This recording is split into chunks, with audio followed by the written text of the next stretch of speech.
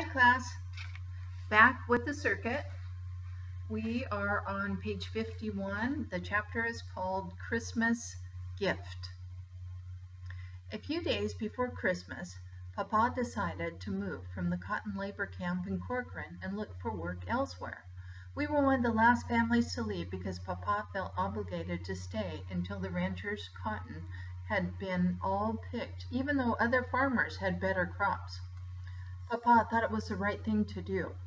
After all, the rancher had let us live in his cabin free while we worked for him.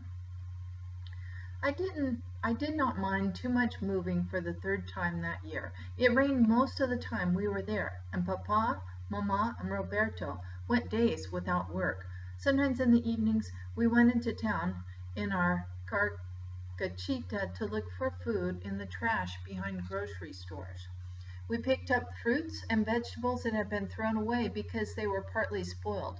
Mama sliced off the rotten parts and made soup with the good vegetable pieces, mixing them with bones she bought at the butcher shop. She made up a story and told the butcher the bones were for the dog. The butcher must have known the bones were for us and not a dog, because he left more and more pieces of meat on the bones each time Mama went back. As we were packing to leave Corcoran that December, a young couple came to our door. Papa invited them in. The man in his early 20s wore a blue faded shirt and khaki pants. His wife, about the same age as he, was dressed in a simple brown cotton dress and a gray wool sweater worn at the elbows and buttoned in the front. Taking off his cap, the man said apologetically, "We're sorry to bother you, but you know, with all this rain and my wife expecting, well, we thought perhaps you could help us out a bit." He reached into a paper bag he was carrying and pulled out a small wallet.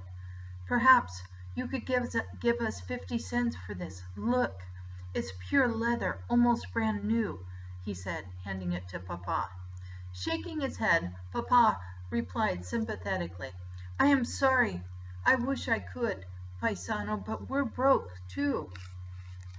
When I heard Papa say we're broke too, I panicked. My hope for getting a ball of my own that Christmas faded, but only for a second. It can't be like this. It can't be like last year, I told myself. My thoughts were interrupted by the man's desperate insistence. "Please, how about 25 cents?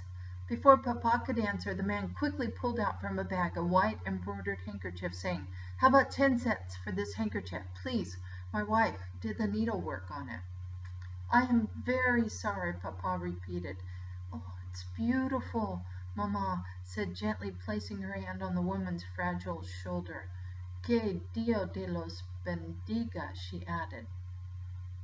Papa walked the couple out the door and accompanied them part way to the next cabin, where they continued trying to peddle their few possessions.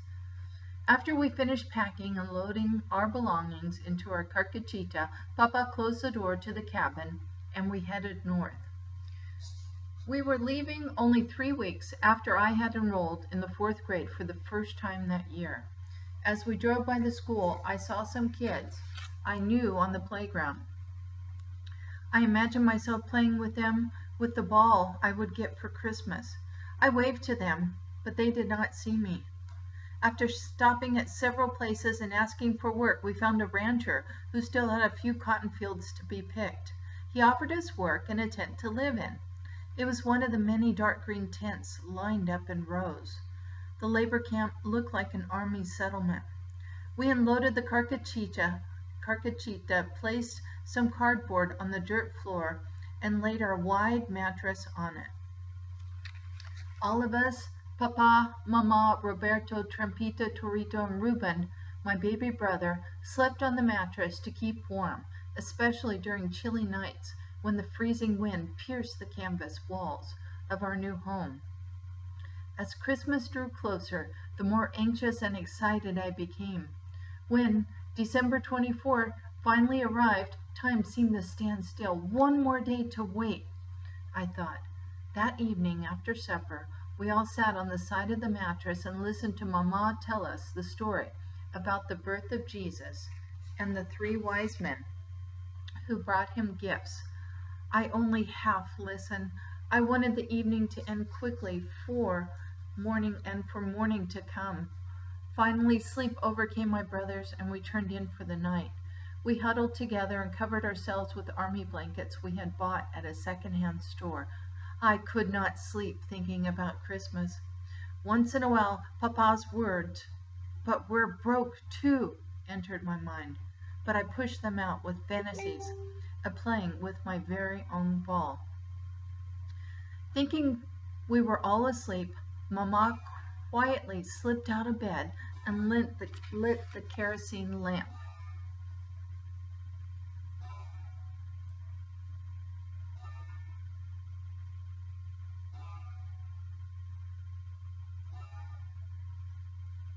I covered my head with the blanket, and through a hole in it I watched her, trying to see what gifts she was going to wrap.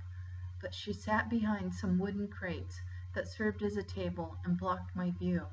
I could see only her weather-worn face. The shadow cast by the dim light made the circles under her eyes look even darker. As she began to wrap the gifts, silent tears ran down her cheeks. I did not know why.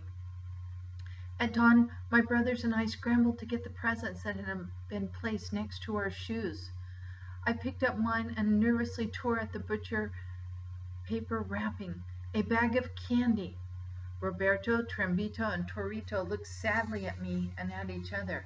They, too, had received a bag of candy. Searching for words to tell Mama how I felt, I looked up at her. Her eyes were full of tears. Papa, who was sitting next to her on the mattress, lifted its corner and pulled out from underneath the white embroidered handkerchief. He tenderly handed it to Mama, saying, "Feliz Navidad, vieja."